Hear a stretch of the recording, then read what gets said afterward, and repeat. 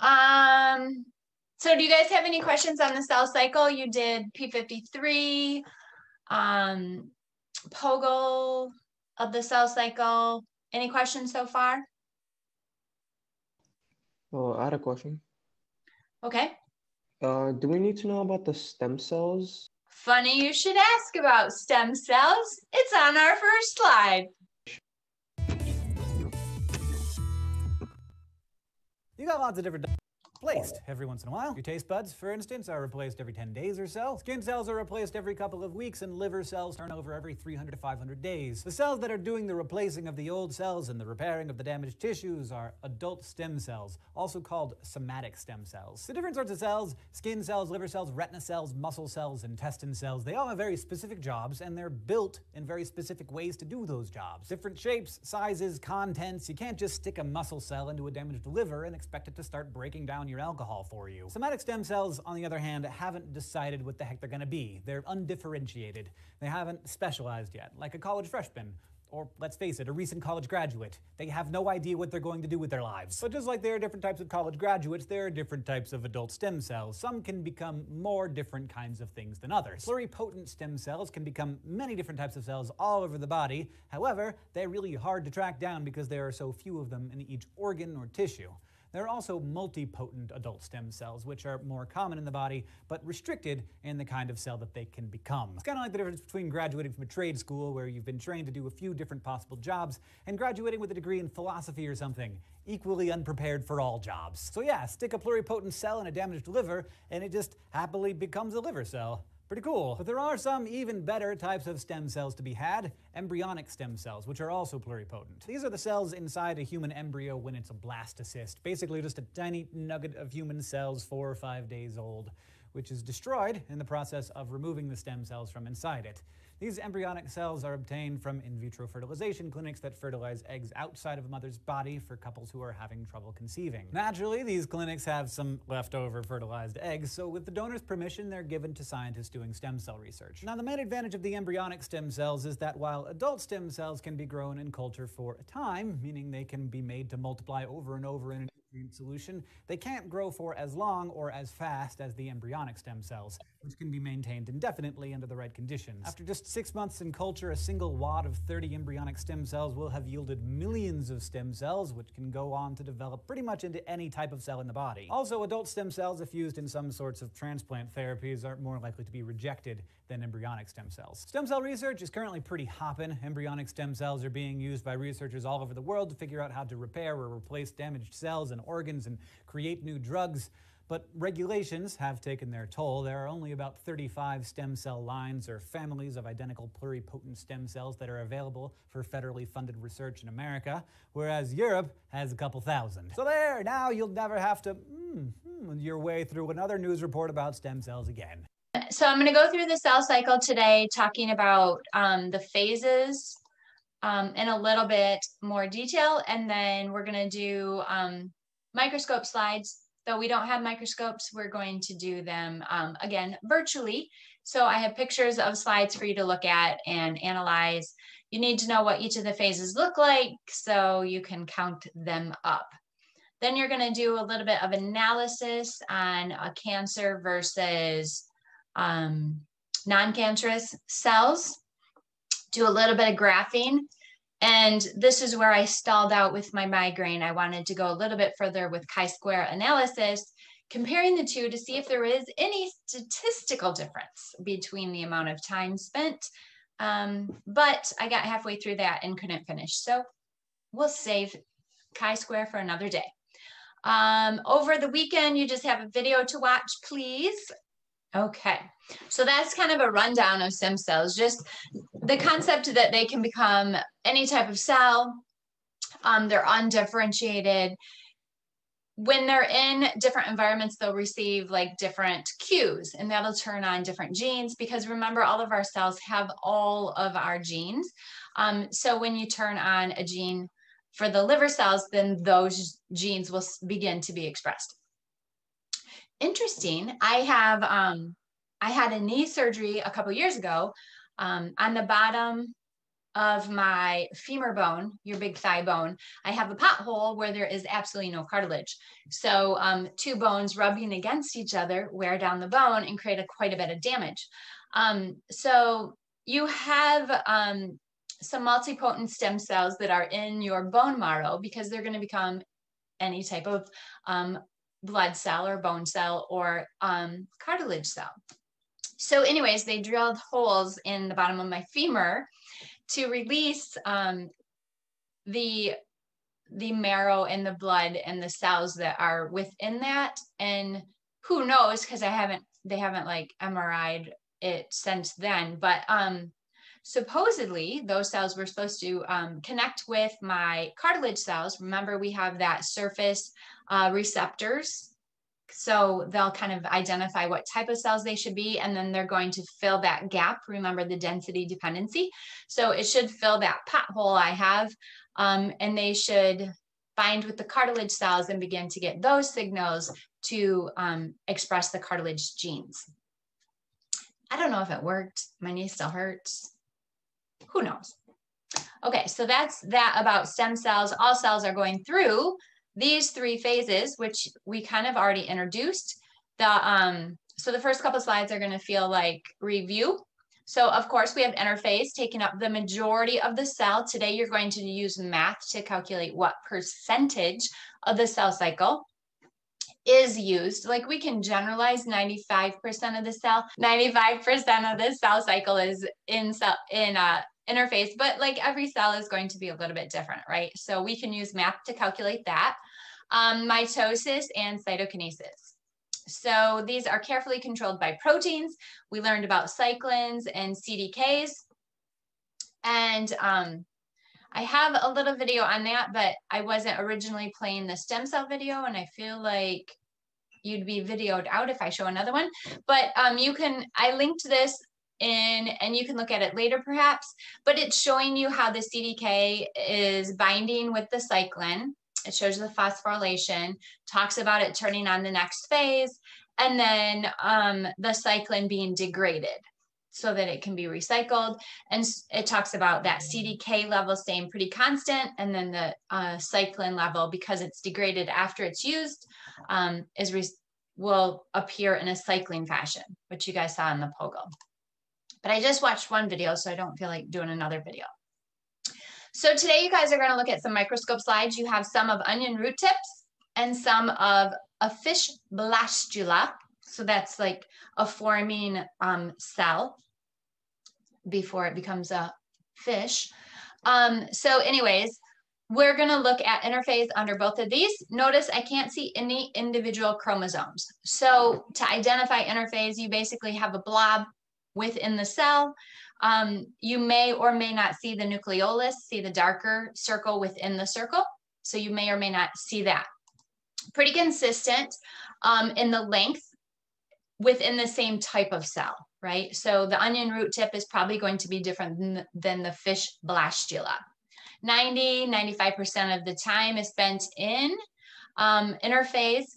During this phase, the cell itself is increasing in mass. So this one cell has to become two cells, right? So it's going to get bigger, bigger, bigger. It's going to make more cytoplasm. It's going to make more organelles. It's going to create a second copy of your DNA. All of that's going to happen in order to maintain the chromosome number. When it splits in half, if you had 26 to begin with, you need 2 sets of 26, right? We don't want 2 sets of 13. So you saw how the cyclin is cycling and then degraded, and the CDK is remaining pretty consistent. You talked about, or you read about that, making that MPF, maturation promoting factor, or mitosis promoting factor, depending on the resource. They might name it slightly different. But the concept of the CDKs is that they turn on the next cycle, the next phase of the cycle. They're like on-off switches, right? So if things aren't going right, they should turn it off. The cell will either repair or exit the cell cycle for apoptosis, or the CDK will turn on the next phase and the cell cycle will continue. So G1 stands for gap. I usually think of it as growth because this is when it's getting bigger. This is when we're making copies of all of the material within the cytoplasm, our carbohydrates, our lipids, our proteins. Remember, we need all of those things for cell membranes for the next cell. We need proteins because most of our regulators of genes are proteins. Like you read about the P53 gene, which codes for a P53 protein, which then acts as a transcription factor to turn on a set of genes, right? So we need to make copies of those proteins so that each cell can turn on the genes they need to turn on. Of course, every cell is going to need energy. So these mitochondria and chloroplasts, remember, they divide independent of the rest of the cell. We talked about endosymbiotic theory.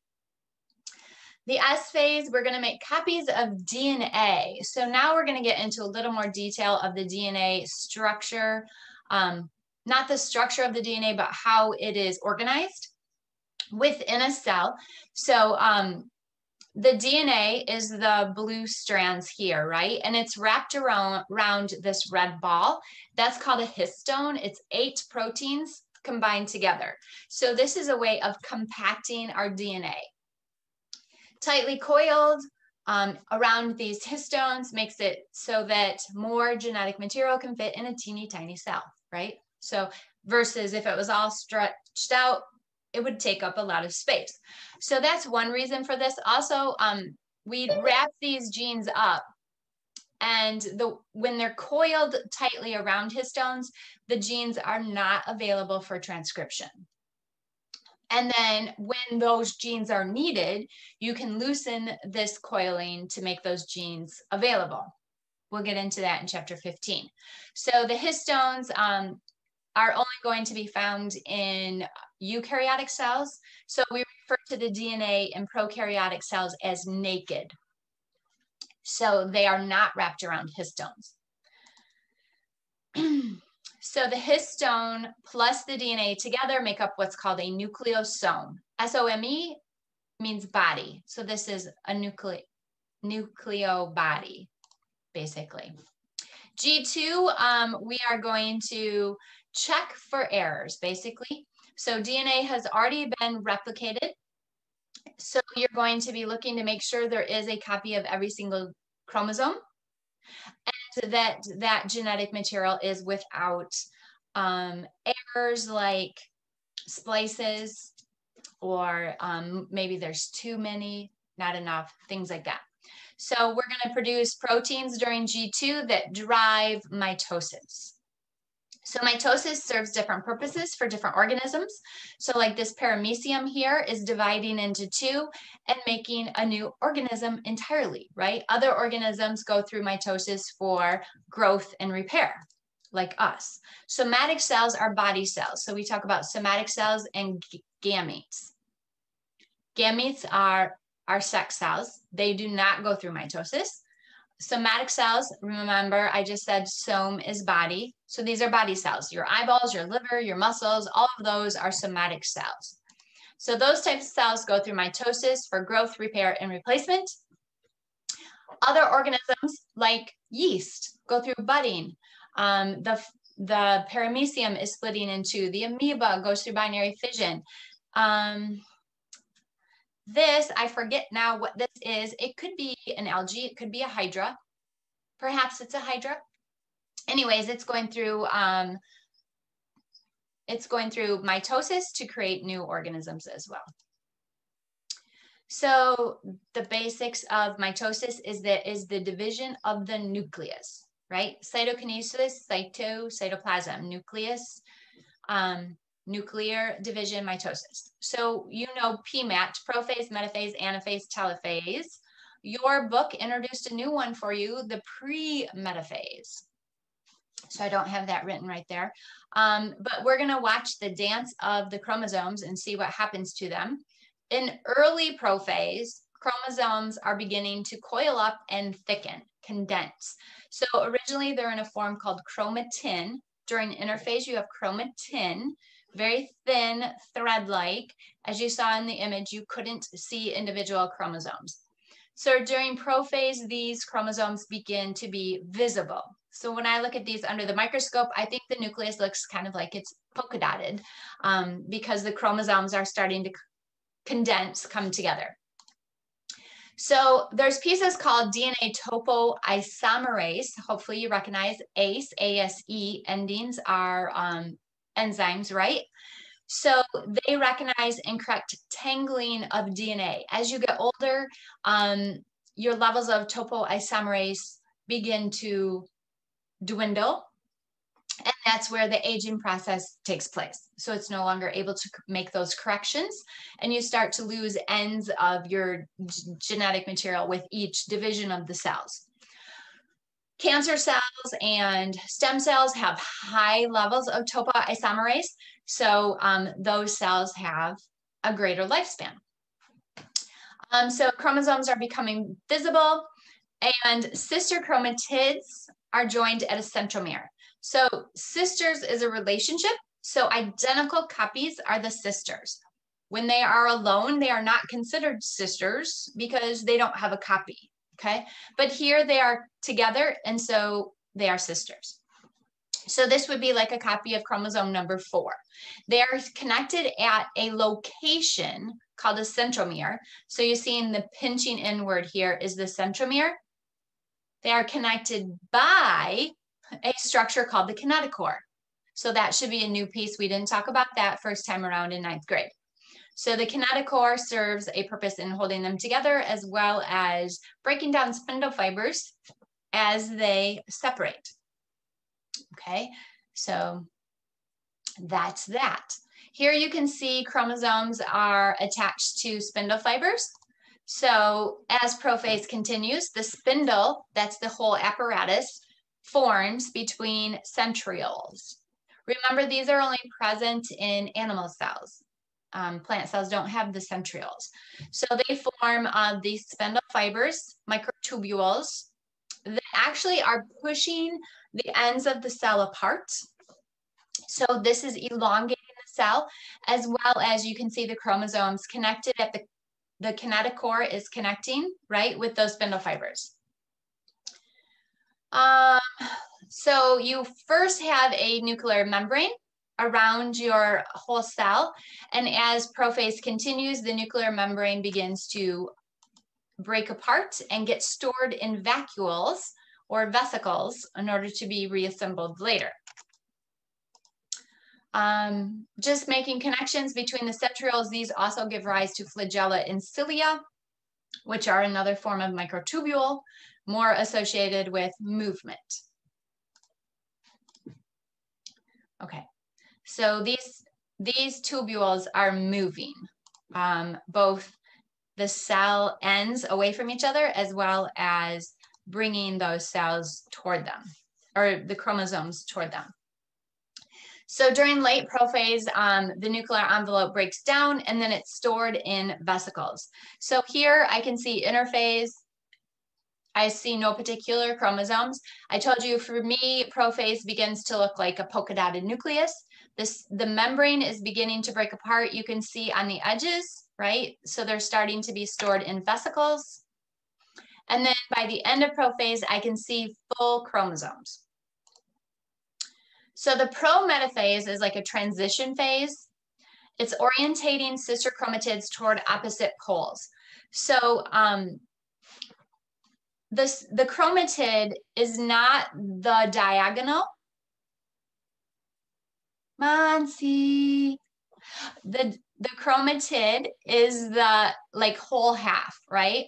So you want to make sure the chromatids are on opposite sides. If they were like this, when you went to pull them apart, you wouldn't necessarily get one in each side. You might get half on each side. So you want to orientate it so you have full chromatids on both sides. And so that is what's happening during prometaphase. It's arranging the chromosomes and the chromatids, chromosome being the whole thing together, the chromatids in proper orientation. As metaphase continues, I now have proper orientation, and they are aligned directly at the equator. So this should be a very small moment because not a lot is happening, right? It's like the midpoint. They're all aligned at the equator and they're ready to go. So during anaphase, ana is apart. So this is pulling the chromosomes apart. To me, this looks like two octopus swimming away from each other and their legs are trailing behind them. That's what it looks like to me. The spindle is shortening, and this is actually because of the kinetochores. Remember those spiky looking things that were holding them together? So as those fold back upon the spindles, those kinetochores break the spindle.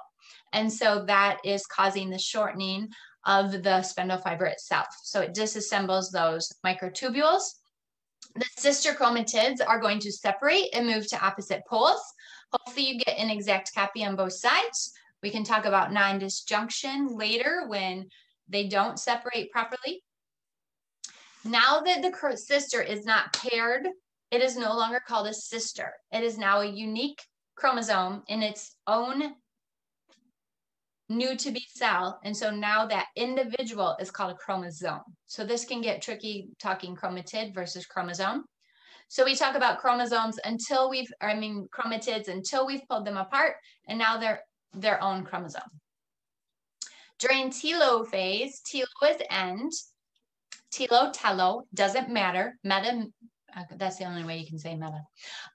Chromosomes detach from the microtubules. Everything that happened in prophase is going to unhappen, basically. So you had chromosomes thicken in prophase, they're going to unthicken. They're going to unwrap and once again be in that thin thread-like form of chromatin. They're no longer attached to the microtubules. The vesicles that once contained the pieces of nuclear membrane that you broke down will come together. The vesicles come together, fusing to form a new nucleus. So a new nuclear membrane is formed. You now have two new nuclei. So here in this onion root tip, you can see two nuclei in a cell with a thin line between it. So you'll see various versions of this. Basically, telophase is going to look like one long cell with two nucleus, or two twin cells bumped up right next to each other. So depending on the phase of telophase, you'll have perhaps no plate at the very beginning and then a plate later. So this is what happens in plant cells. They first, vesicles come together, just like the nuclear membrane.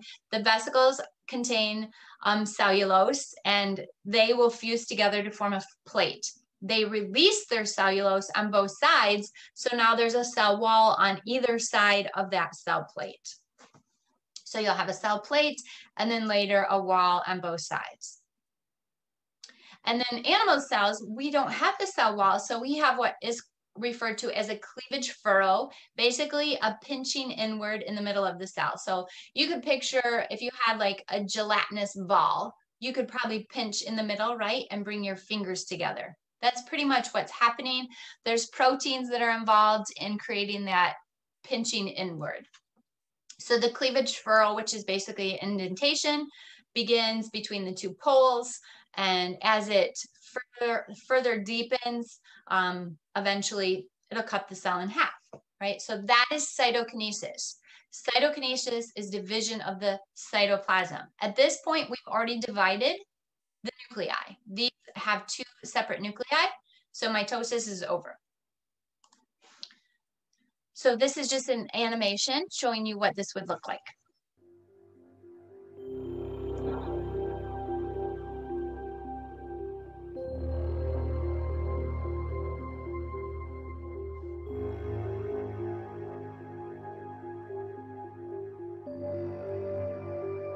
I wish I could speed it up.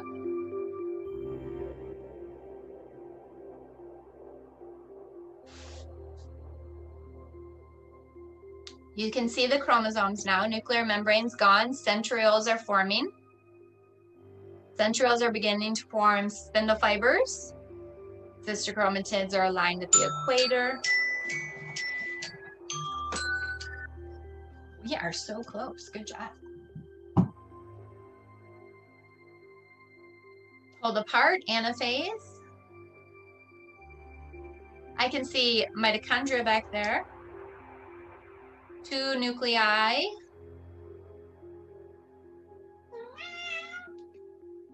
Two minutes.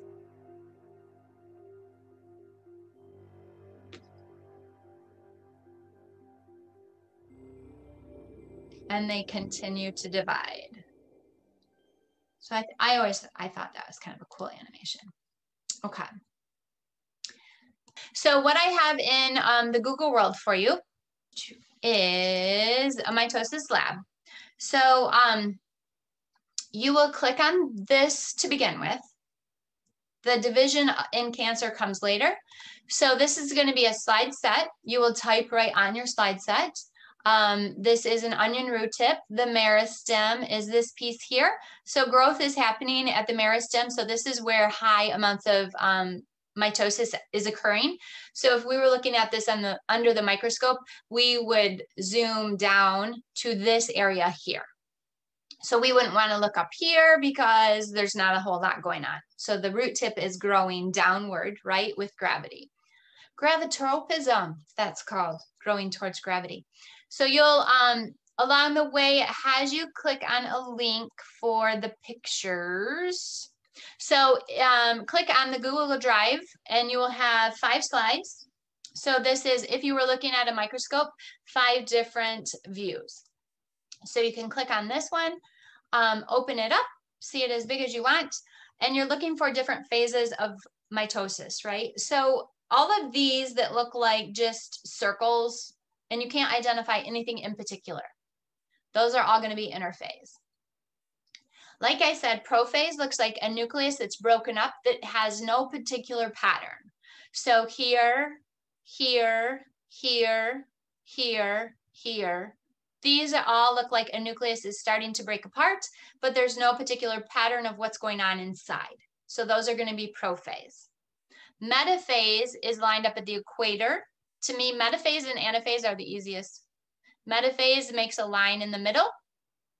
Anaphase, I can see the trailing legs in this image here and this image here. So I can see the trailing legs going behind. So that's going to be anaphase.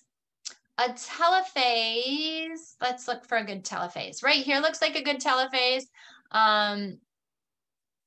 Like these cells are about identical, right? Their size and their shape and their nucleus. So I would say that's going to be a telophase. This one looks like it's a telophase right here. Sometimes they're easier to tell than others. So I might not have grabbed a really good one, but those two jump out at me as looking like twin cells. Okay, and then there's 5 slides, so you'll do all 5 slides. I'm looking now to see if I could have grabbed, oh, this looks like a good telophase. So right here, you can see these nuclei are like squished together yet. Ooh, here's a good one. Look, the cell plate is just starting to form. It's not all the way across. That's a beautiful telophase. Metaphase, metaphase, metaphase, lots of metaphase. Okay. So then that's part of it. And then the other part is going to be some math. So you're going to calculate the percent of the cell cycle. So there's 500 total cells. 440 of them are in interphase. So I can divide 400. I should probably have reordered this. 440 divided by 500 is going to be my percent. Okay. The time spent, percent times, the whole cycle takes 625 minutes. So I would do percent times 625 to find out the times. So this would probably look better, and you are welcome to switch if we put percent here and then time there. And on the lab, it does on this lab, it does show you how to calculate the time. So this would give you the percent of cells, and this would give you the time. Okay. So what questions do you have about that? You can, it's up to you. If you guys want to all just go your separate way and do this on your own, or if you feel like, you know, in a lab, you'd work with a few people. If you wanted to stick around and do breakouts, we can put you with your buddies and you guys could work together on it, whichever you prefer.